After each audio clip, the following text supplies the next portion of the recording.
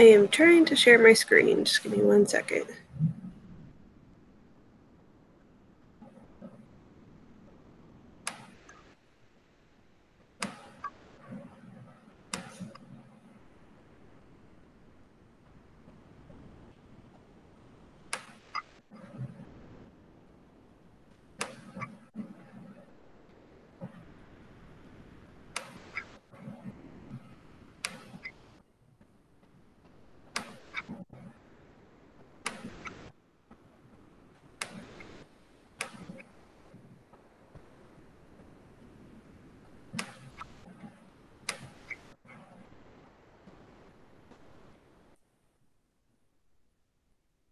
From the beginning here.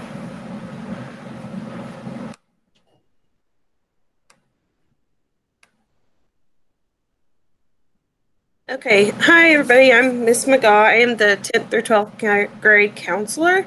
This is a presentation on senior transition to post-secondary education. The first section will be about standardized testing. I want to make a note that test scores can be sent to colleges up to the admission deadline that they are taking applications.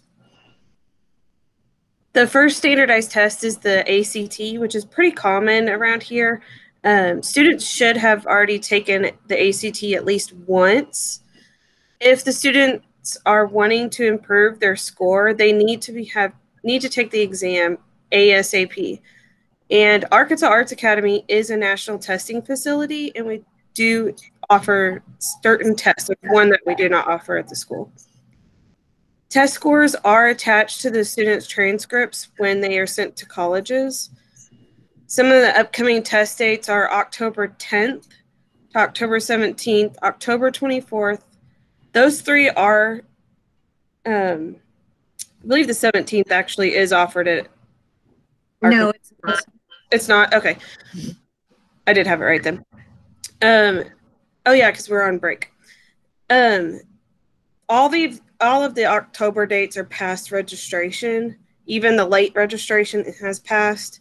The next one that you can sign up for is the December 12th. I did not put this in there, but the December and the April ACT test, you can pay an extra $35 and get your test scores and the test questions back. And on the bottom are some study resources. I have ACT study packets. It's a paper test at my office, and you can also go to ACT or academyact.org. In the academy.act.org, you can, if you've taken the ACT already, it'll preset your scores, and it will create a study platform based off of what you've already scored.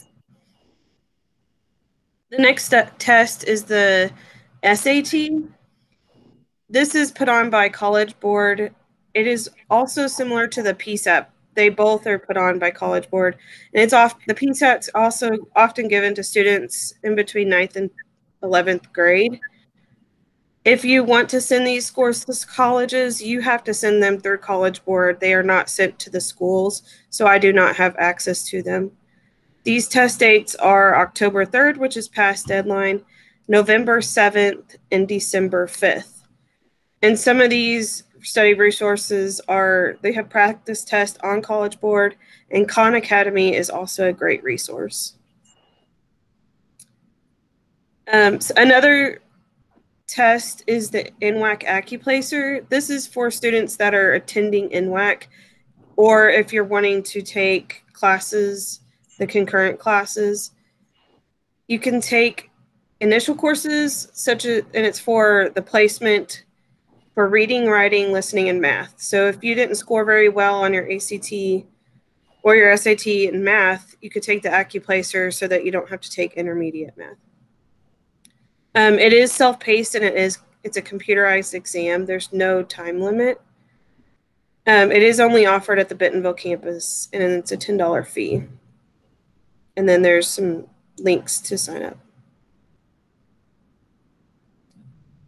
If you are wanting to go to a trade school or to another school that does offer AccuPlacers, you can take virtual AccuPlace or remote at NWAC. It's a extra $35 fee. And some of the additional tests that they do offer are automotive service excellence, the college level examination program, and paralegal association, and others. The next section is, how do you choose a college? What is right for me? Finding the right fit. Picking a college is like choosing a second family. What is right for one senior may not be right for another. You have to ask yourself, does this environment feel like it's a place that I will be happy and grow? Some of the priorities that you need to look at, and you should resource and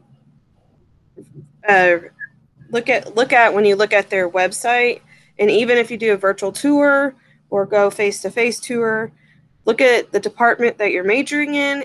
Do you prefer a big or little school? Do you like in a big city or in a rural area? Do you like religious schools? All of these factors are huge factors to decide when you're looking at colleges, and they should be taken very seriously into consideration. The next section is the college admissions process. What should I do during my senior year? This fall, you should be narrowing your college schools list to about 5 or 6 schools. You should have about 2 dream schools, which are academic credentials fall a little bit lower. Your academic credentials fall a little bit lower end or below the school's average. You should also have 2 target schools, and this is your academic credentials, your grades, your ACT, SAT scores, and the class rank fall well within the average. And then there's 2 safety schools where your academic credentials exceed the school's range of the average for first-year student. And you also want to have a financially safe school as well. I would highly suggest listing these schools on Naviance. Every senior has an account unless they are new to the school. If they are new, I can create them one. Their user ID is their AAA email, and if you need to have your password reset, just let me know and I can reset it for you. You also need to start requesting your letters of recommendation. You can request one from myself, which I would like to have a form filled out since I am new to the facility. You can also have teachers fill one out, and you need to give them a notice as well. And you need to take your standardized testing. You do not need to procrastinate with your applications. The earlier you apply, the better. You should complete all applications by December 1st. Once you have completed the applications, request that your transcript be sent to the colleges using the transcript request form. This is on the artsk12.org website in the form section. And also, after you have done this, be sure to send thank you notes to everyone that has helped you. The teachers that have wrote your recommendation letters, people who have helped you write your resumes. Make sure you do send those thank you notes. This winter, today is October 1st, so today is actually the first day to apply for the FAFSA.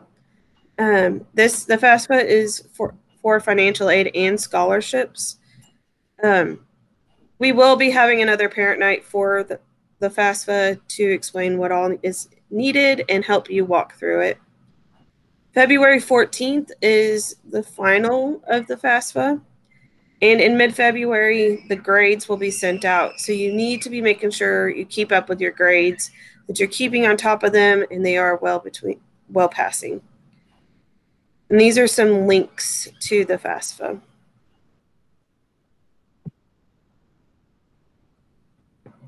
Be sure not to catch senioritis. And I thought this comic was really funny due to COVID and everything like that. The senioritis is a noun. It's slacking of the spring or after being accepted into college.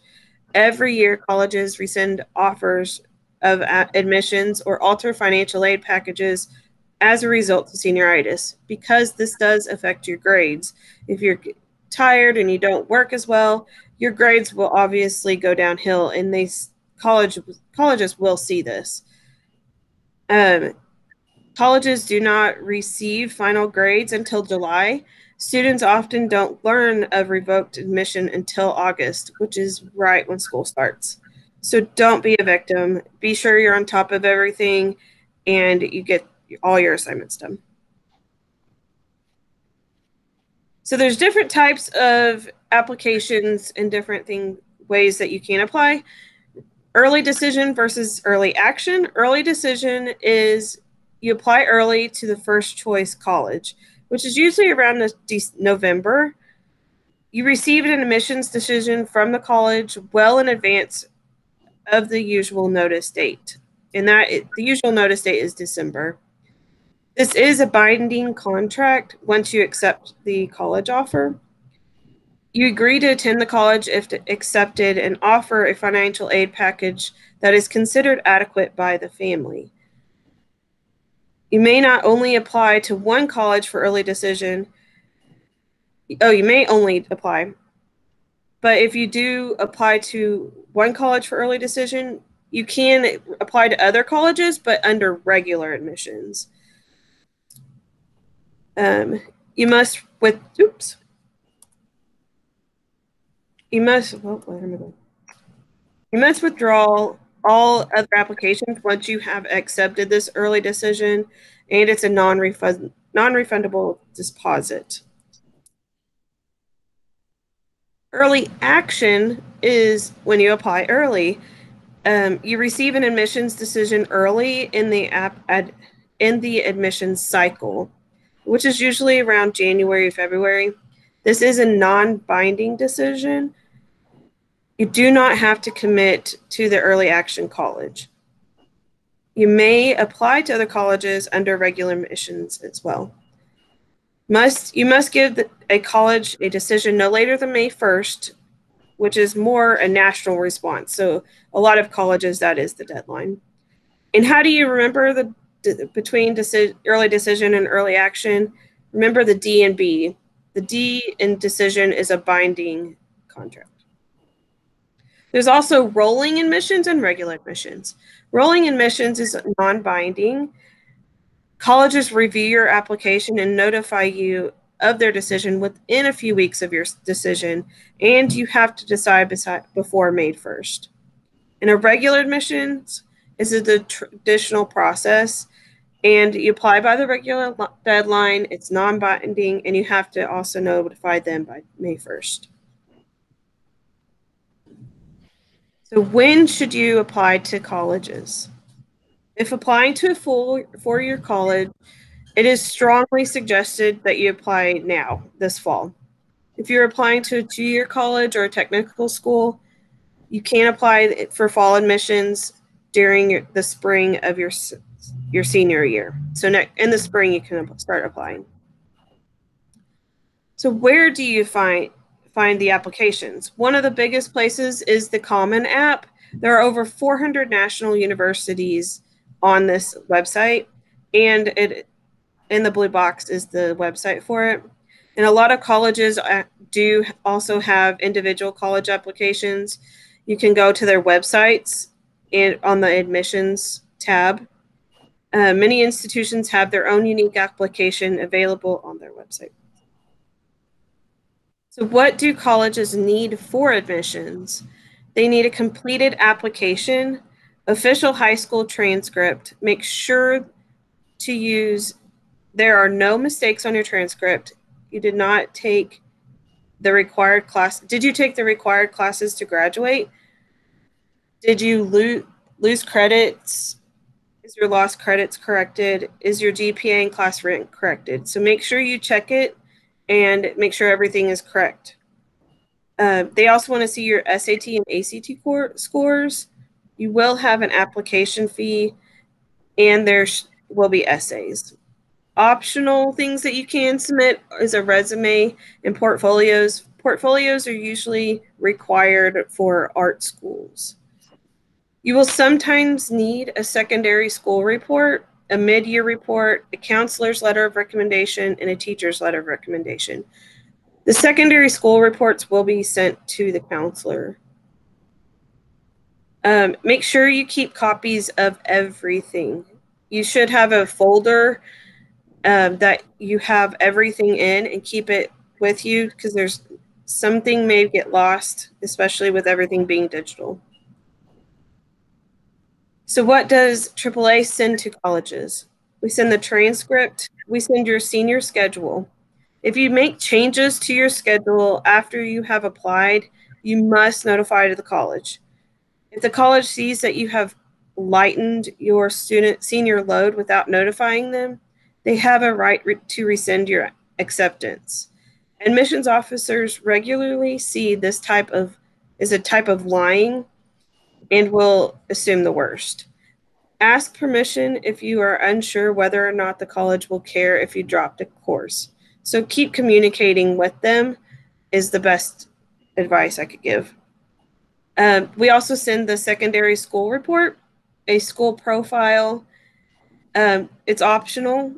A counselor's letter of request of recommendation if required, and at the end of the first semester, to send a mid-year report of your grades and class rank. So what is this SSR? It is a secondary school report. It instead of using each university's various variations of SSR, some are highly chosen schools to send their own. The Common App has one profile that if we send it to Common App, it will send it, just have it in their file. At the top of the SSR application are given the choice to waive or not waive your rights to access the college admissions file. So there will be a section that you need to fill out. Due to FERPA, the student owns the confidential information and may request to see his or her application file unless they waive their right. If the student waives his or her right to access, the student no longer has the right to see what is written by anyone in the admissions. So what really matters to colleges? Really, there's no magic formula. There's no rules. Small schools pay greater attention to the person. Larger schools often use mathematical formulas based on GPA, ACT, SAT, and they favor in-state applicants. They also look at courses taken. Colleges want to see academic discipline and challenge. The grades that you've received, your class rank, your score, SAT scores, ACT scores, your essays, recommendations, extracurricular activities, and your interviews.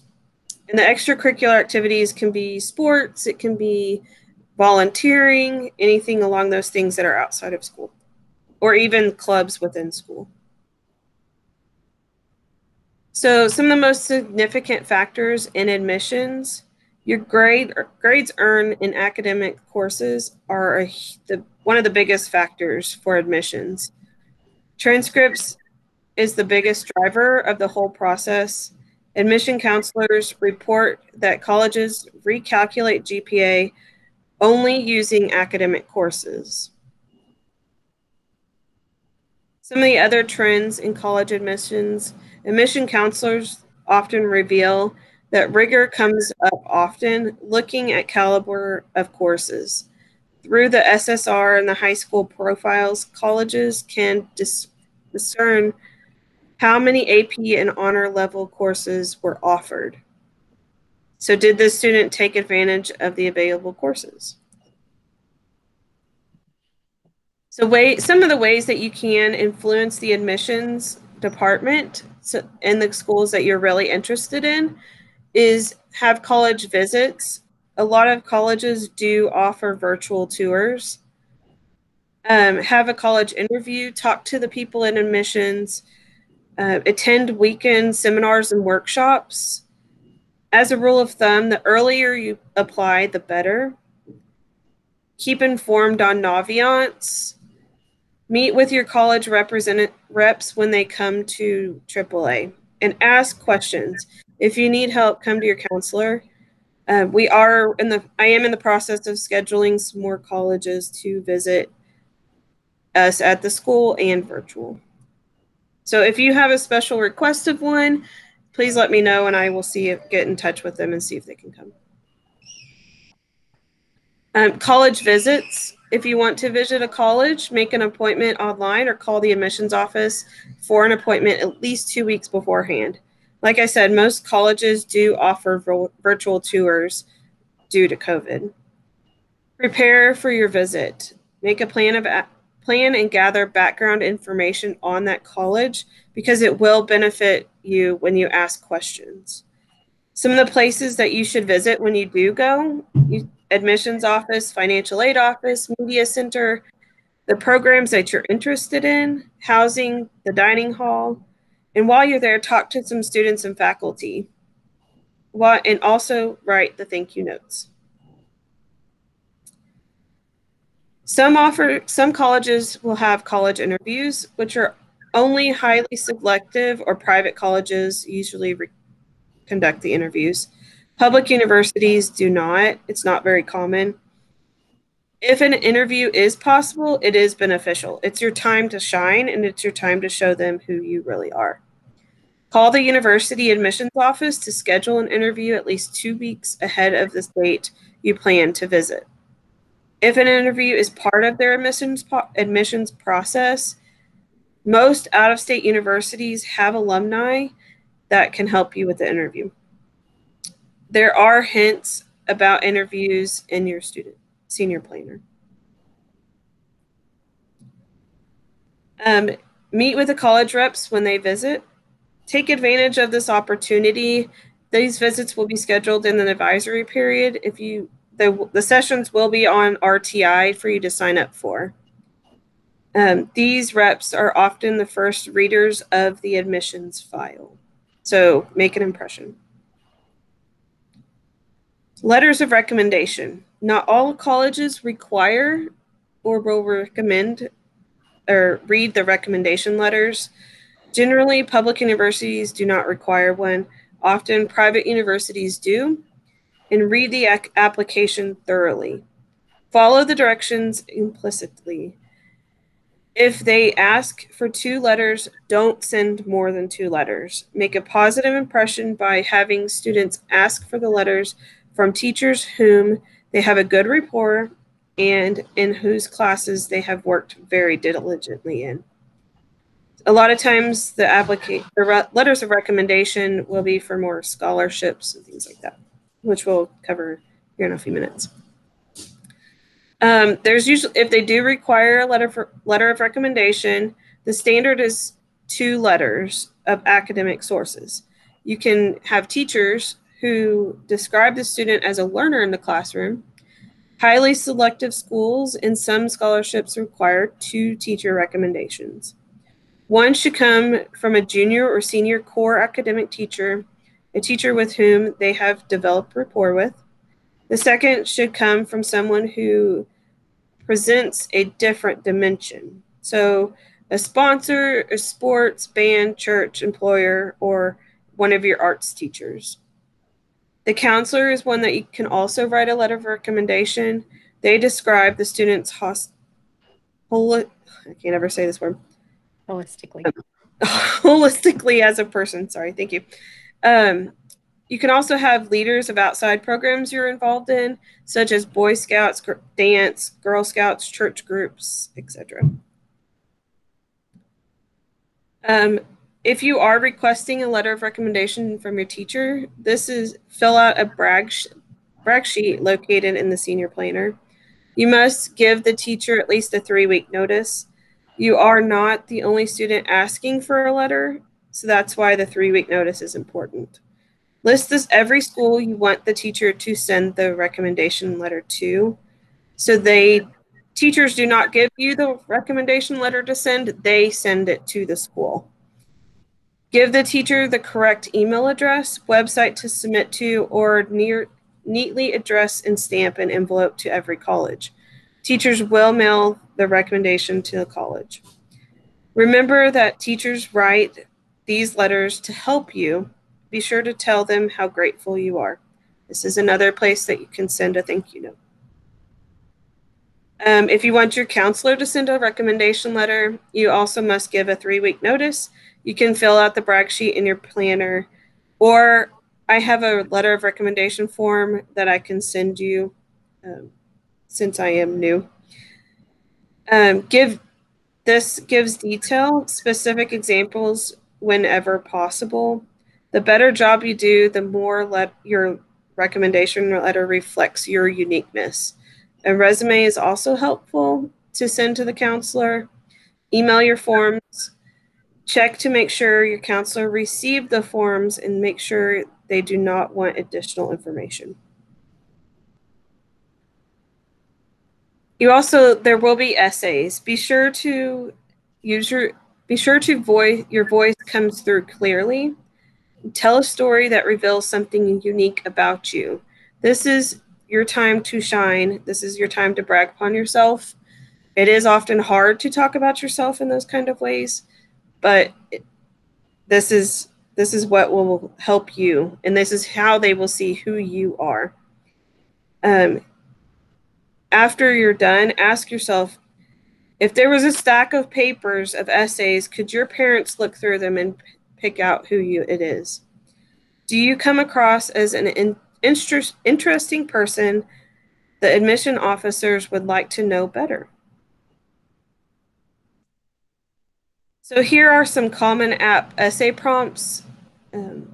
They've had these for a few years, and they did announce that they are the same this year as they were last year. So these are them, and there are quite a few.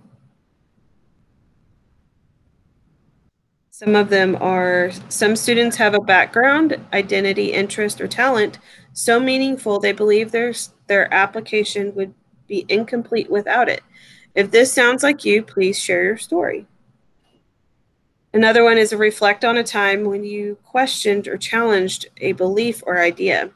What prompted your thinking? What was the outcome? Discuss an accomplishment, event, or realization that sparked a period of personal growth and a new understanding of yourself or others.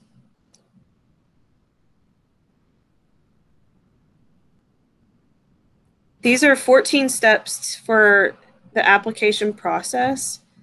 The first one is narrow college choices to 5 to 8 schools. Put your choices on Naviance. Visit the school counselor and visit schools to which you're applying. Be sure to tell your school counselor if you are using the Common App for any colleges. Check deadlines for the applications. Complete teacher letter recommendation forms and ask for 2 teachers for the letters. Go to the college websites, click on the admissions, undergraduate admissions, and complete the application online. Request official scores from College Board or ACT. When you have finished the applications, request your transcript to be sent and the letters of recommendation. I don't know where the other ones went. There, there's one in the way. Go to fafsa.edu.gov and create your PIN number. That is something that you can do now. You will be required to have that whenever you start the process. Go back after October 1st and complete your FAFSA. Wait for the notification from colleges. If colleges send emails or letters saying items are missing, call the admissions office to double check. Receive admissions or denial letters from colleges. Send an intent of register notification to colleges by May 1st along with the housing deposit. If you're planning on attending a 2-year college or a tech school, these are things that you can do starting in the spring. You can visit the college or tech school website and go to the admissions, download the paper application, or complete it online if they offer it. Submit the paper application along with the application fee to your school counselor. Your counselor will mail your application fee and transcript to the college or technical school.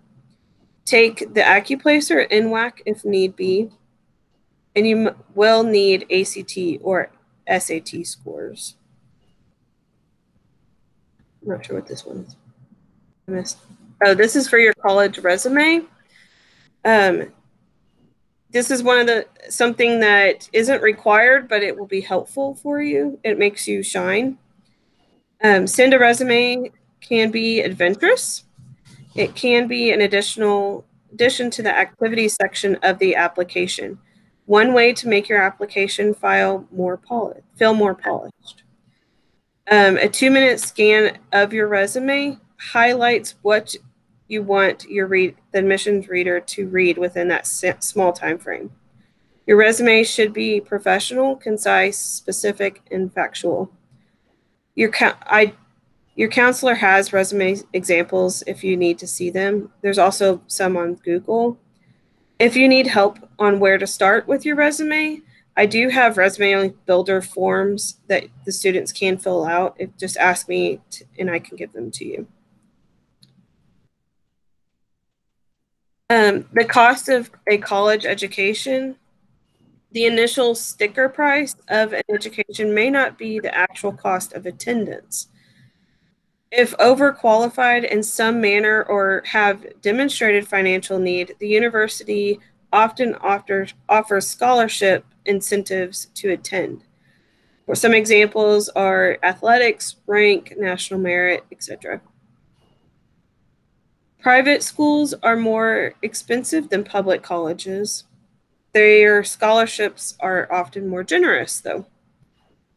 Often the final cost of attendance isn't known until April of your senior year. Unless the student has made a binding early action contract with the college, the student has until May 1st to officially choose their college and pay the initial enrollment deposit. So this next section is scholarships. What do you need to be doing? Some of the need to knows. Every college offers their own scholarships.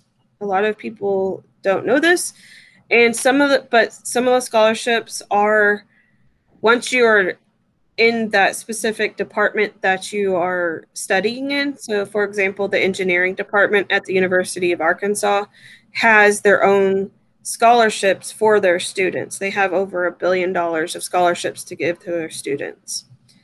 They have their own, these colleges have their own perimeters. Make sure you are filling out the appropriate paperwork to meet these deadlines for these scholarships. I also created a Google Sheet scholarships and I shared it in the class of 2021 Google Classroom. So check it out, and I will be constantly adding scholarships to it. So don't just look at it once, check it all the time. Also, if you have to pay for scholarship information, do not do it. It is a scam. Where to look for scholarships? There are college scholarship search engines, and I have a slide for that. Contact businesses, industry groups that provide services or products that you are majoring in. Determine if they sponsor students who are entering their profession or industry. Check churches, synagogues, or other religious affiliations. Check your place of employment or even your parents' place of employment. They often have scholarships for children or you as their employer. Local community leaders or the Chamber of Commerce. Determine if the community is sponsoring students in specific professions, such as medical students, engineering, teachers, etc. Also check with national organizations. They may offer scholarships to individuals with specific cultural background, personal circumstances, interests, and skills. Some helpful tips. Apply only if you are eligible. Read all of the requirements and directions carefully to determine eligibility. Some scholarships only offer to if you went to this high school or if you're from this state, if you're going to this college. So make sure that you are looking at those requirements. Some are also, if I found one that is if you're a male over 6'1" or a female over 5'10", you're eligible for $1,000 scholarship. So there are stipulations, but there are millions of scholarships out there. Make sure you complete the full application and follow the directions. Provide all information required. Essays are required for applications. Ask your English teacher or the school counselor to assist you with your final draft. It's really important to have this proofread. It is okay to use an essay for more than one application as long as it matches the criteria. Give yourself enough time to meet these deadlines. Make sure you submit your application, essay, and any references at least 1 week prior to that deadline. You don't want to wait till the last minute, because if you're missing something, it could cause you not to get it. Some more helpful tips. Save copies of your applications and essays in case something comes up missing. Review the entire application and materials prior to submitting, and make sure you spell check. Remember, your scholarship application represents who you are. You must submit an application in a neat, timely manner, and keep it professional looking. Think about events and various factors in your life. Some of these can be where you can look for scholarships. Some of these can be if your parents are in the military. This doesn't have to be active. There are some that are not. There are cancer scholarships if you or somebody in your immediate family has had cancer. There's also ones for disabilities. If you need help on what to look for, check with me and I can help you with that. These are some scholarship search engines. FastWeb is a really good one. Scholarships.com is, you don't log into it. You can it's a basic search one. You can search by categories. So that's where I kind of found there's a category for the most unique scholarships. And that's where I actually found the one on the height. GoingMary.com. This is one where you can create an account, and I can help you with that. Studentscholarships.org. There's also Naviance.com. And like I mentioned before, all students do have an account to this. And if you need help with it, let me know. That's it. Is there any questions? No, that's a lot.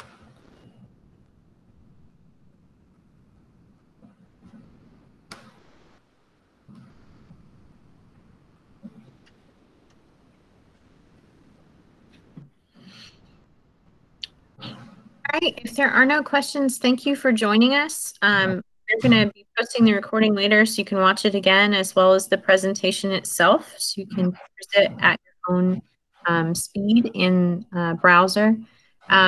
Students, if you have questions, parents, if your students have questions, send them to Ms. McGaw. She's very, very good at finding money for scholars. That's what part of her job was at her previous school as well. So we're happy to help you with the scholarship process and finishing those applications. If you want a recommendation from me, remember that you have to give me a deadline so that I can put it on my calendar and get reminders. Otherwise, it will get lost in my inbox. So thank you for coming. I see somebody with a question. Yes, you have a question?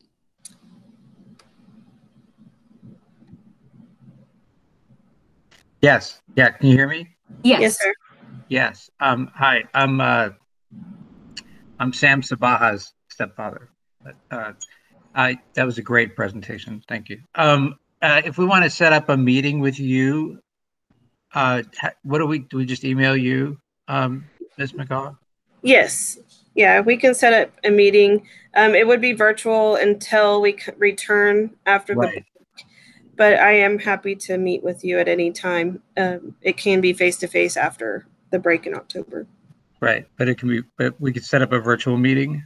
Yes, sir. Okay. And every kid has an Naviance account, and they know their access to it? if they have accessed it, they should have a password. It is their AAA email is their user ID. If they do not remember it, they can email me and I will reset it and send them the temporary password. Okay, so if they don't remember the password, just have them email you. Is it? Yes, sir. Okay. Okay. Okay. Great. That was really great. Has a lot of different features to it. They can keep their organization for their college process. It's like kind of a one-stop shop. They can keep everything there. They can look for scholarships there. So it's a good resource for them to use. Yeah, I'm familiar with it. I just haven't seen. I've been on his sister's account with her, but I haven't. We haven't been on his account, so I didn't know. So I'm not sure if he remembers his password. He might. I don't know. But I really appreciate it. That was a great. I'm actually in the test prep industry, so. Cool. You did great. That was great. Thank you. Thank you. Thank you. For anyone else who's not familiar with Naviance, students can also take like career surveys if they're not sure what they want to do. That'll kind of point them into something that they might have an interest in, and also attach that to colleges or schools where they could do that thing. So Naviance is a really good tool for students to use to kind of figure out what they want to do and keep track of all of the processes of moving on beyond high school. Okay, thank you again for coming. We'll post the video, and if you have any questions about college scholarships or application process, Ms. McGaugh's email is kmcgaugh, KMCGAUGH @artsk12.org. We'll see you soon, hopefully. Have a wonderful evening.